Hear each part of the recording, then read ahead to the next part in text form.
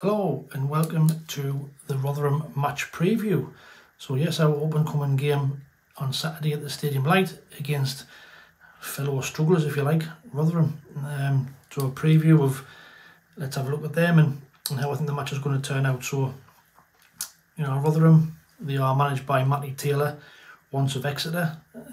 Took over there after Paul Warne, done a cracking job, actually kept them up last season when they were expected to go down. And they're a team where people always expect them to struggle, but they're always in games. They're a tough team to beat, and they're a strong physical side as well. They've added to that as well, and with some signings during the summer. They've signed Fred Onyedimna, who you might have seen playing for Luton last season. Now you might have seen last weekend his crazy yellow card against was it Blackburn, where he's fouled in the first half. He then in the second half he's fouled again. He commits a foul in the first half. He gets a yellow card in the second half. He gets fouled. He waves it, imagine a yellow card.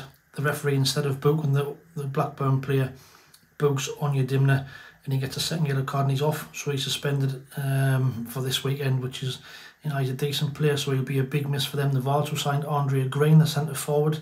They've got Tom Eaves and all, so they've got some decent players. They're not going to be no pushovers, even though they're only one place above us.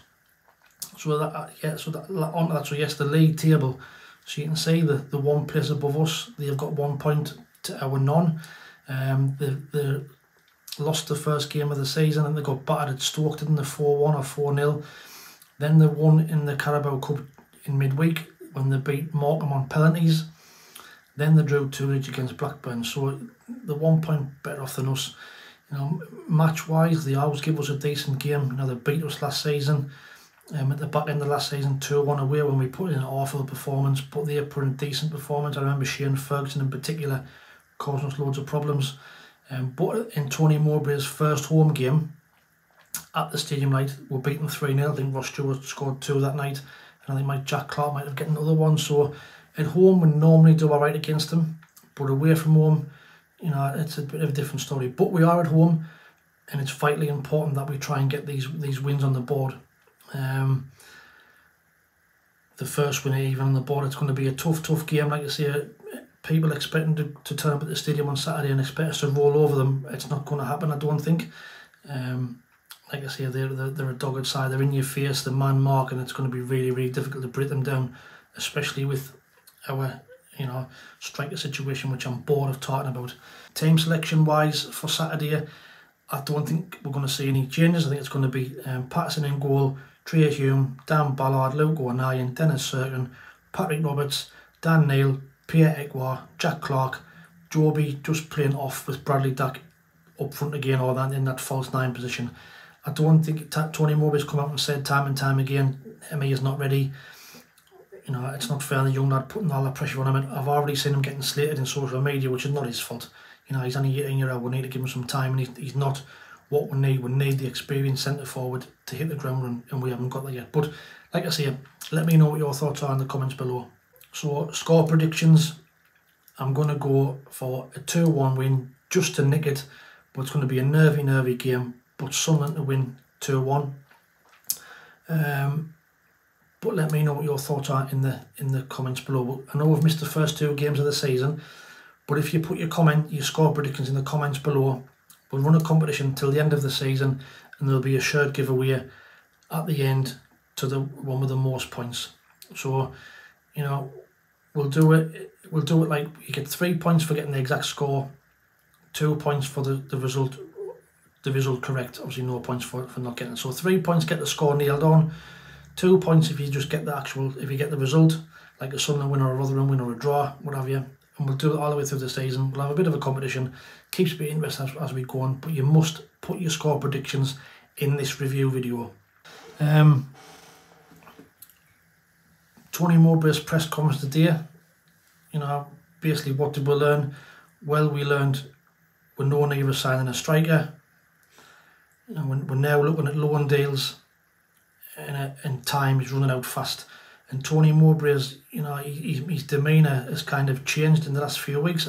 Me personally, I think he's covering for Speakman.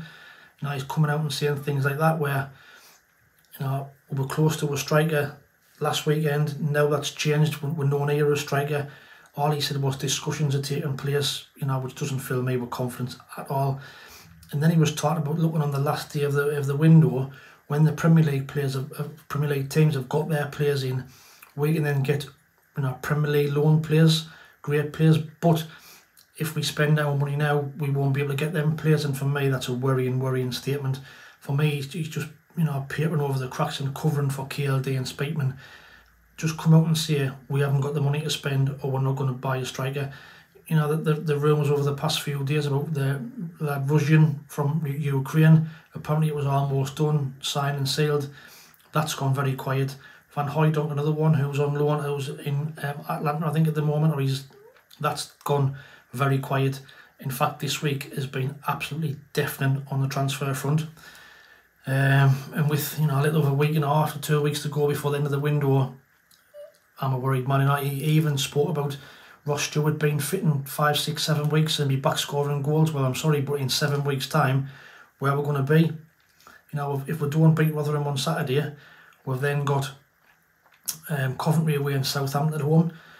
I can't see us getting very many points there. So, you know, potentially we'll get beat on Saturday. That could be potentially 5 games without a point.